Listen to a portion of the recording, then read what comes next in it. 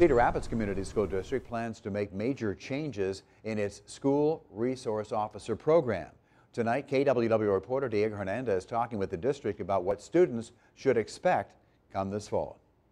The SRO program was put in place back in 2011 before many of the administrators were even a part of the district, and reports from the Department of Human Rights show the disparities in complaints made against white and black students, which the deputy superintendent says was disappointing to see. We have to look at our entire student population and do what's best for each and every student that we serve. Since 2015, African American students have been cited the most by school resource officers when compared to students of other races. Cedar Rapids schools are now looking into why that is and how to change that.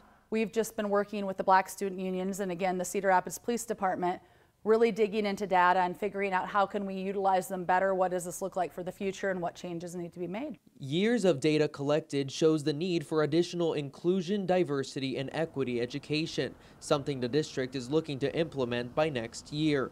Training that hopefully will lead to restorative practices instead of arrests. And coach and train students, provide them with the outlets, maybe mental health services, maybe it's counseling services, maybe it's alcohol treatment. School officers currently undergo 40 hours of specialized training, with about 10 of those hours focused on diversity. But some think that isn't enough. We recognize it. We know it's not where we want it to be as an entire team. So our goal is to collaboratively work with that, and what are those action steps we're going to take so things look differently for Cedar Rapids students for the upcoming school year. And surveys went out to district parents, students, staff, and even community members for input on the SRO program and its effectiveness. And it's open right now on the district website. In Cedar Rapids, Diego Hernandez, News 7 KWWL.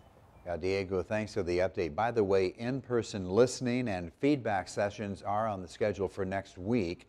Information on when and where those sessions can be found later tonight on our website as we update this story on KWWL.com.